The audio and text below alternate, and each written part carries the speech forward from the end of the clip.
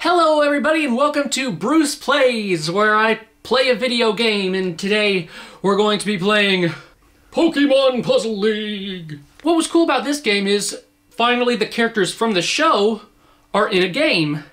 Granted, it is a puzzle game, which probably isn't what the fans wanted, but also granted, it's a good puzzle game. Let's pop it in and push start.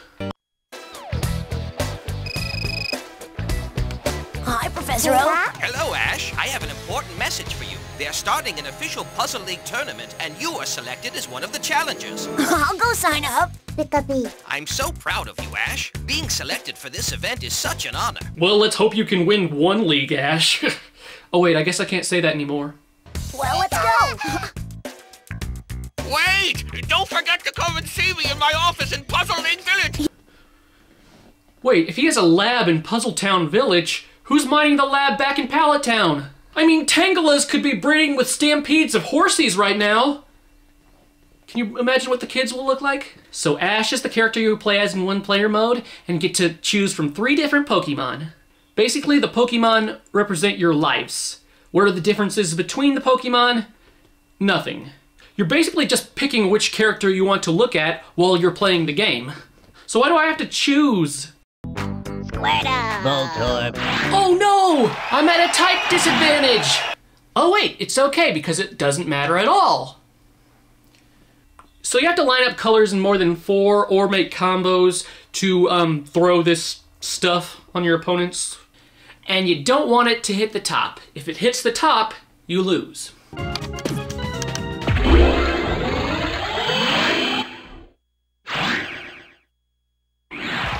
The music is all instrumental versions of songs from the show, like from Pikachu's Jukebox, or songs from the first movie.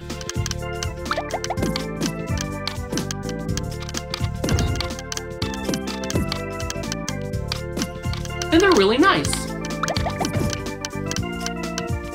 And you go on, you face all the gym leaders from the first generation.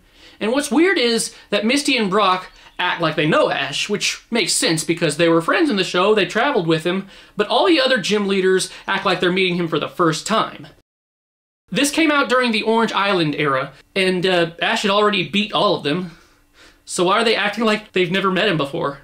Another thing, and this is going to sound really nitpicky, a lot of the gym leaders, you know, some of them have the same Pokemon they used in the show, and some of them don't.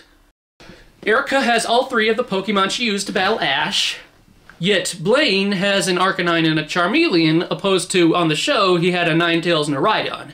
Why he had a Rhydon when he's a Fire-type gym leader, that's another story, and I'm getting way off topic, so I apologize.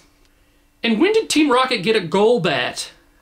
How'd they mess that up? I'm sorry, it's not nitpicking, it's a real head-scratcher. One thing that really bothers me is, why is it the same picture of Ash? The cutscene, same picture of Ash. On your puzzle board, same picture of Ash. When you win your badge, same picture of Ash. And why that picture? He looks very unhappy that he just won a badge. Could they not get access to another picture of him? You won! Don't look angry! Congratulations! You've won the Cascade badge! That's what he looks like.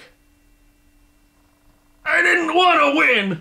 I didn't want to win a Cascade badge! I wanted to win an Earth badge! You won!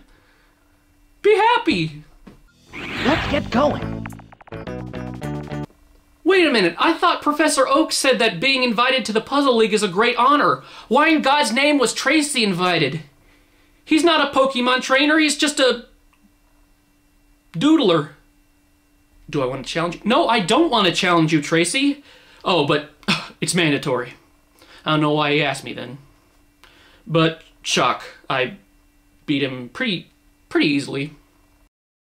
Alright, so I beat all the gym leaders and Tracy for some reason, and now I go on to, I guess, the Elite. They say the Elite, meaning Elite Four, but I think only 2 members of the Elite Four were seen on the show at that time. So I don't know who... What? No, I don't want to battle this asshole!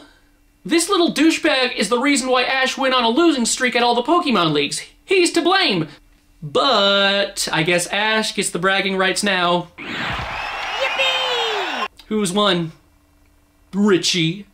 Alright, and then you battle... Okay. Hi, cutie. Can the game see me? That's weird.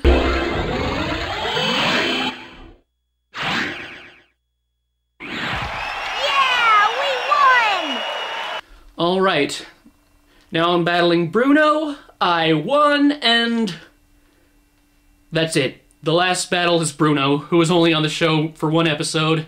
I mean, I battled Giovanni earlier, he would make a understandable last boss, or Gary, who you battle very first. It would make sense that he would be the last one, since he's the last one you battle in the game, in Pokemon Red and Blue, and...